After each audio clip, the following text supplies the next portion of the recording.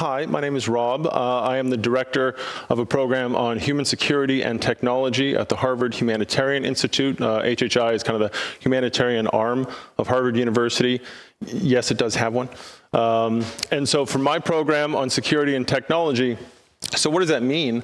So by way of kind of a background on our program, we got to start in 2011 using remote sensing, using satellite imagery to detect on the northern border between the then formed Sudan and South Sudan pockets of violence and potential atrocity, to corroborate some of the stories on the ground in these areas of interest. Here is one such slide from that report where we were looking at in a matter of June where there was nothing here, and in a month later kind of identifying where there could potentially be mass graves. And so this was the kind of work we were doing to make sure that kind of the question that we could have. I mean, back in 2011, this is something for which the military had certainly been using for some time, but the advent of an application of satellite imagery for humanitarian purposes, especially for the identification of potential conflict and the use in non-permissive environments, was still something very much emerging. So it really was a research question on our end, even though this report was going out to folks on the ground, as to say, what is the role that this can play? And we continue to do this now in a conflict forensics way, where we're using this, where we're using social media and other open source channels to create evidentiary bodies for criminal proceedings. So that work continues. And that's one of the main channels of the work that we do. But one of the other biggest ones that we do is standards and ethics. And this really came out of the question of what we observed in using satellite imagery and remote sensing and GIS, and where we were pulling data extractions from HOT to identify from amenities for building types, and using that to identify more areas of interest, is this literal top-down approach of using technology here. And we adopted this work on standards and ethics because we found one in our own work there where we were able to generate a lot of reports and a lot of useful information. There were also instances, in one such instance, where we identified what we thought were a line of troops moving from one admin province to the next, and where we thought we were watching the semblance of military personnel, and literally minutes before that remote went out, one of the retired generals that we had reviewing our work before publication said, actually, those are cows. So that's a true story. Harvard loves when I tell that story. They love that. But it's moments like that, and it's so many other moments that we had in which we realized that, if the technology and the work that we do as a telescope, we're looking at the wrong end. The promise of technology allows us to do more operational things, and then afterwards we think about the ethics, and afterwards we think about the right side of things. As if the technology is enabling the ethics, enabling the rights. We were able to do so much of this. The technology didn't introduce it. It maybe made it more efficient. It maybe made it more scalable.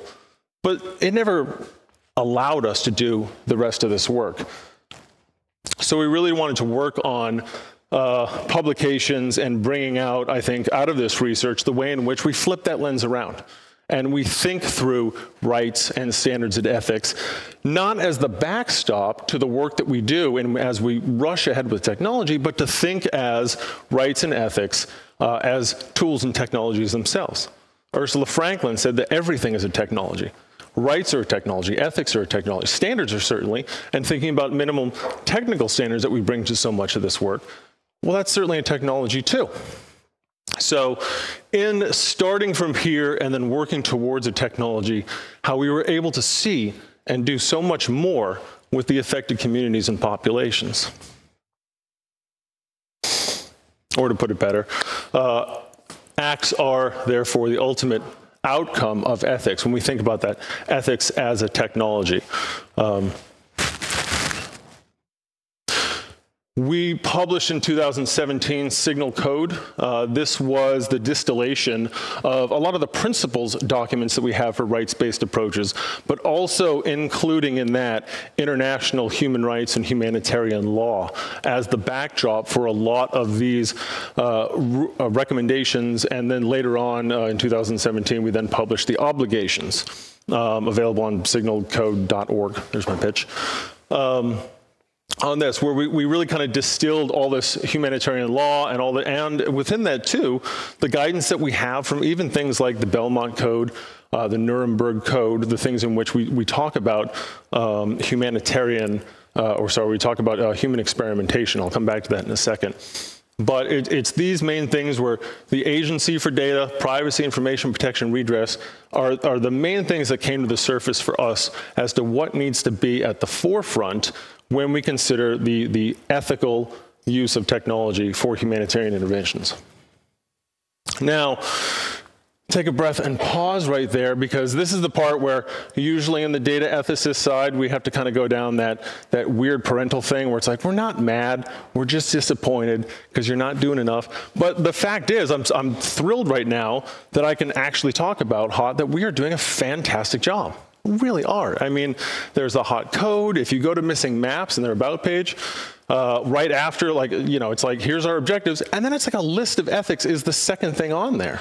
And I think everyone, most people in this room, maybe everyone in this room who's been doing this for a while, has this photo. This is one of mine. You might see some familiar faces with Kate Chapman and Jeff Hack and Amir Hartato. This was a photo that I took in the earliest days of the HOT Indonesia project out there. This is back from like 2011, maybe late 2010. And I look, what's the missing context of this is not that while we were going out there and doing trainings on HOT, this is one of those moments in which we flew to the island, and this is us listening to the surveyors out there of how are you doing it? What is the current practice and model that you have right now? What kind of questions are you asking in the community when you go out and do the common surveys here? And to listen to that first, and then to bring that into the technical training so we didn't lose their process in all of this. And I think this really speaks to the fact that HOT is very community-centric. We're listening to these communities. We're incorporating that feedback, and that is such a huge, huge part of it. Such a weird slide. At the same time, I would challenge and posit that this is kind of our Civil War moment as well, for Marvel Civil War. And if that doesn't land with everyone, it's also not a sports metaphor, so you're welcome a little bit. But this is that part, if you haven't seen the movie, a small group of individuals imbued with wonderful and magical technical capabilities, sound familiar, have to make a decision for which are we actually working towards the do no harm principles. Do we have to take that a step further into regulation and practice? Do we have to self-regulate? Do we have to come up with a more stringent list in which we have rules and regulations of how we do this work? And if we do not follow that, there may be consequence. And that is kind of the decision now in terms of taking this forward and thinking of those principles and of that community-based and that community-driven work that we do. What more can we and should we be doing to then think through how do we lead with that in a very regulated and a very systemic and systematic way? If you take also nothing away from this, if your organization doesn't have a rights-based approach, Don Cheadle will come to your office and just make this face until you do. Chilling. It's just chilling. So again, when we think through, so I return to this, and I return to the fact that if you can think through rights as a technology itself, it really does help to kind of distill down and think through, well, this is the first thing to adopt in terms of a minimum technical standard, which is among the things that we're working on now, and think through who else, like HDX, with the Hexa language, what else is out there that we can be pulling from and adopting in that. It's the matter of just taking one technology before the next. And it's going to become so much more important over time. Again, Ursula Franklin, the question to ask are whose benefits, whose risk, rather than what benefit and what risk. The point in that quote being who over then what. Because the fact is, what we've seen today, what we will see more of today, is this new adoption of AI, which I don't mean to kind of poop on right now. I'm super excited. I'm thrilled by the advent of this new technology in which we can become so much more efficient in detection and observation that we're going to take years off of what we would have to do manually here. I'm thrilled by the thing of going out and doing mapping parties and mapathons in which we're not having people just kind of trace buildings. Very important stuff, don't get me wrong. But that may mean that if we can automate that, we're putting them more towards the data validation. We're putting them more towards how can we build in more of the metadata behind this to make it more attractive, more consistent, and more attractive to companies and organizations for them to use. At the same time, what we've seen a lot of this is, I think of research that we've looked at the University of Austin, in which one researcher was able to take the Netflix profiles, anonymized Netflix profiles from about somewhere between 500 to 1,000 people, and reverse engineered it to find the individuals that were also on a list with some personal information here, and we're able to say who was who. Within this as well, there was an article from the New York Times late last year, in case you didn't see it, in which they were able to find selections of the data from mobile operators that was being sold to third parties without the knowledge of their clients and customers there. And from this, it was always kind of understood that, well, I mean, it's pinging the towers and it's pinging the satellites from time to time, but not so much that, it really couldn't be identifiable. Actually, it was a lot more than that. And they were able to actually find, I remember this in one case for New York City, they were able to find the mayor and his kind of entourage as they looked at his public schedule for the day, and they looked at where it was being pinged around town, and they saw one individual surrounded by about 6 other individuals at all times.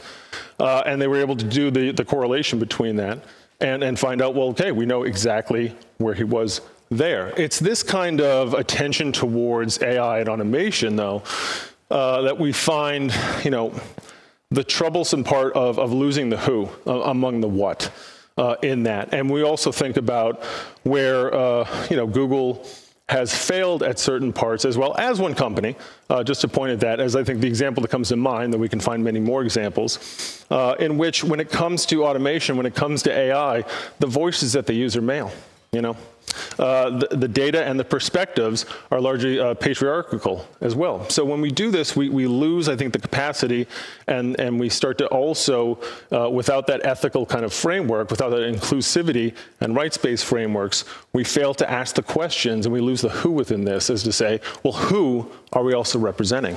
Big who, small who? So I'll skip that in the sense of time. This is a slide from my award-winning TED Talk entitled How to Lose Your Audience Immediately.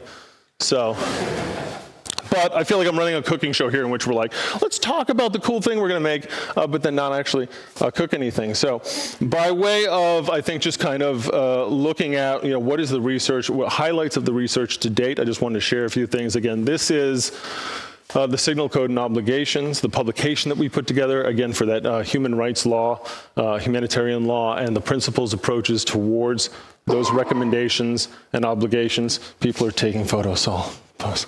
Okay, cool. Got it? This is a plug for good friends and colleagues, Sean Martin McDonald and Keith Porcaro, who are talking about civic trusts.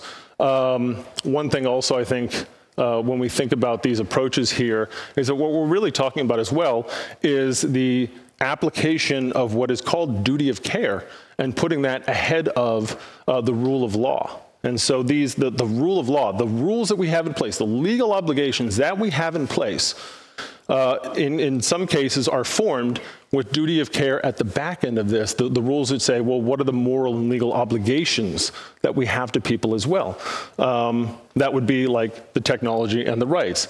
But this, I think, is one such legal framework. If you're, and I'm not a lawyer either, so even as a non-lawyer, this is super interesting. So what it is, though, is that it's basically network governance. Definitely check this out, in which we actually put the ownership of either the data or the software in a civic trust so that the community, the network around it, has the ownership and the rights to the data before the host company. I may not be doing the best job describing that. Check this out. These are all the links from the site and the writing that they've done.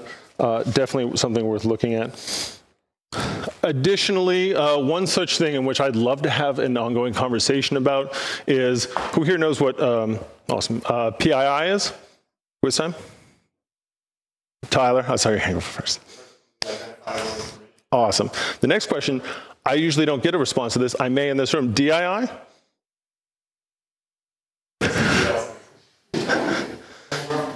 Thank you. Yes. See, I knew I could trust this room to do it. I almost never get that last one here, but it is coming into play.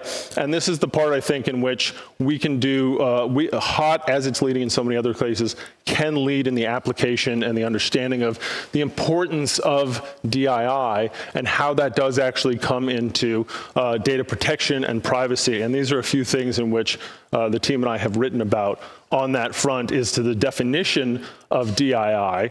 And by way of, I think, context around this, I remember one such project that I had with USAID where we were working on the open data policies, and I was later then pulled into the office of the AFPAC team, and the Afghanistan-Pakistan team, and their response was, you will never have our data.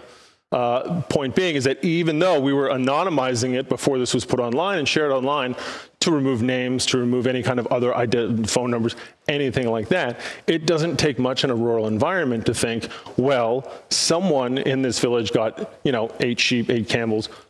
Let's go out there, and it doesn't take a whole lot to find out who within that community was the recipient in those cases. That's one such example of kind of DII and the ramifications and consequences out of that. So it's stuff we've written on here that I think HOT could very much lead on. And a couple things that come to mind just in terms of, and Rebecca talked about this earlier, the importance of making sure that gender justice, inclusivity, disability, age, sex are all also brought into this conversation at the forefront of these things as well. So, for me, I have also proudly just joined the board as a member at large, and I think this is one such thing where I want to help champion these conversations. So rather than the Harvard email, I'll share the HOT OSM email. Please, and I'm R. Baker on all the things, but probably don't hit me on Twitter because Twitter is a cesspool. So send me an email. I would love to continue this conversation and think through how we can do more on the data protection side, how we can do more on the ethics side, and to, I think, bring more, and I do say more because I do want to applaud and appreciate all the effort that has been done to date, but bring more of that to the surface of our work. Thank you.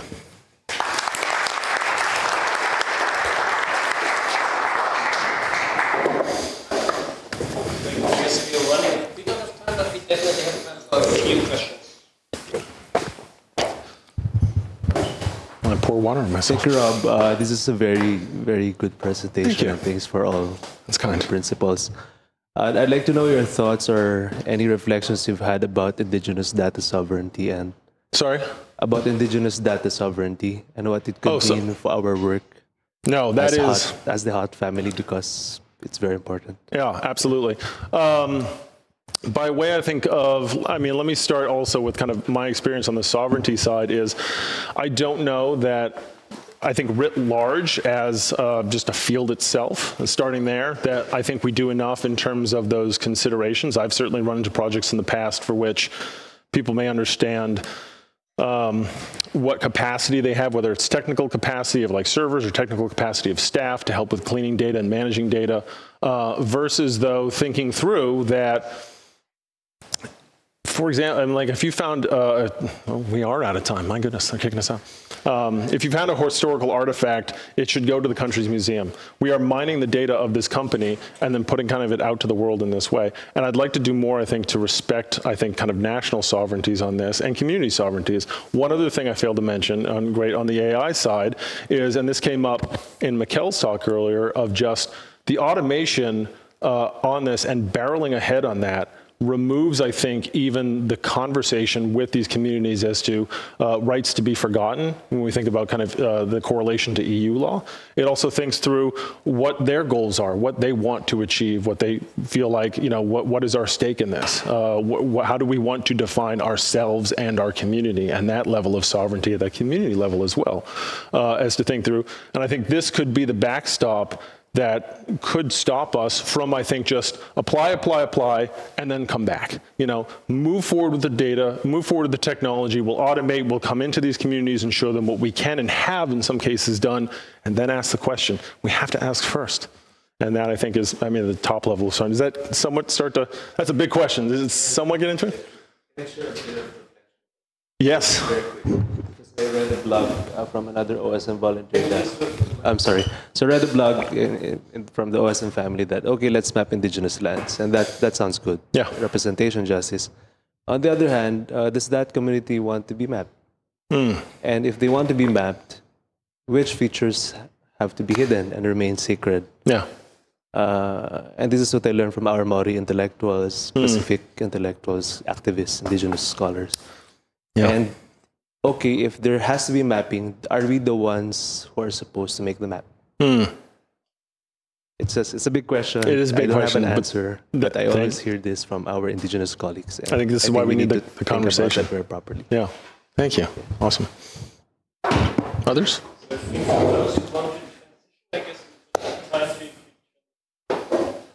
As I know, there's no session behind.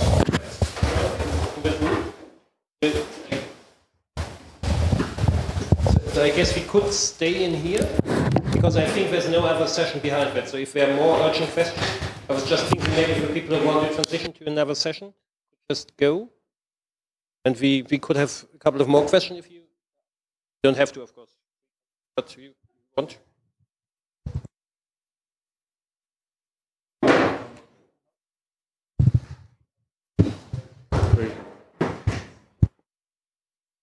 I'll wait for everyone to run away first. And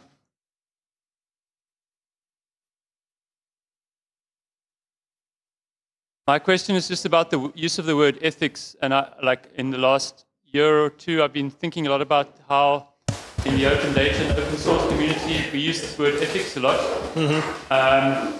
And if you delve into the word's meaning, it's talking about a moral framework where you define things in terms of right and wrong. And given that we are such a rainbow nation of people involved in open source and open data, those concepts are very different in different communities. And so I'm like in a one-man campaign to stop people using the word ethics and to try to talk about value frameworks or value systems rather, because what's ethical for one person may not be ethical for another person, but if we can agree on shared value frameworks in open data and open source, I think it's a much more constructive argument.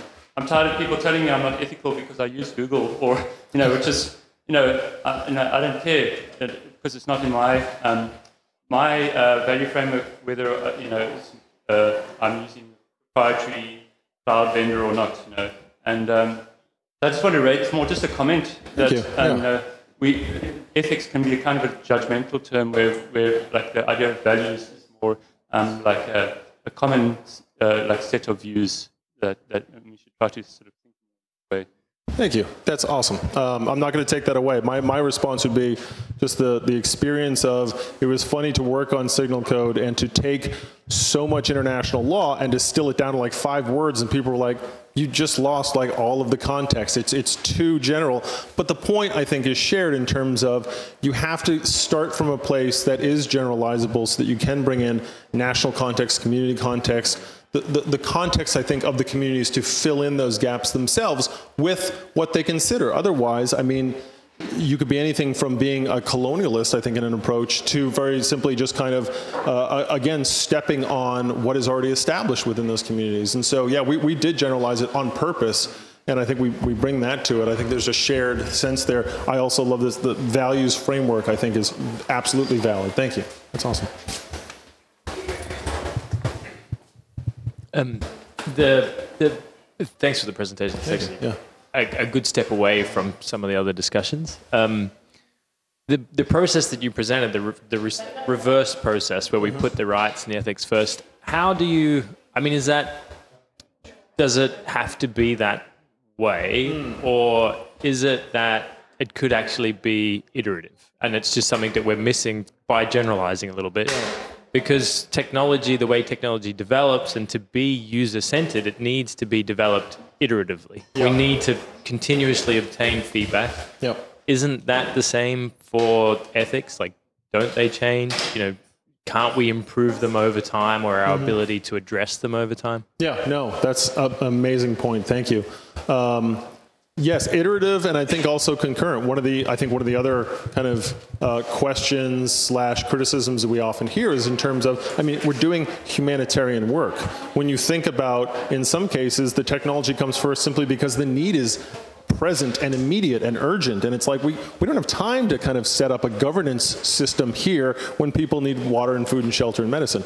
And so that is one thing that immediately kind of comes to the surface. So I agree in terms of, and it's one of the things in which we try to frame it as like kind of the technology amidst the other technology, is that submit bug reports. You know, one of the things prior to working at Harvard was we worked on I was at the White House and we worked on the federal open data policy, and we actually put the policy in GitHub, and people were submitting pull requests and kind of submitting bugs for the policy itself. It's one of the most fun things I ever worked on as kind of a techie myself. And it was great to think about it in that way, that the policy could be open to that level of kind of interpretation outside of kind of the old stodgy commonplace way of, well, we need a committee for this and a subcommittee and the subcommittee for the subcommittee, and that has to go into policy review. But just to be able to at least have the conversation, even if it wasn't immediately adopted, that the comments were there and transparent and surfaced in that way, and it was part of this cycle. And I think in this way, the rights become part of the cycle as well as we continue to have these conversations. So yes, iterative, yes for concurrent, yes for iterative in some way where we're not being prescriptive and pushing out the other side and allowing, I think, people to be innovative in those ways, but that, you know, the rights are there for the ride and not just kind of on the MEL side of like the monitoring and the evaluation and learning side of, well, let's do everything and then check just that once and we'll submit a report for the next project. So, yeah.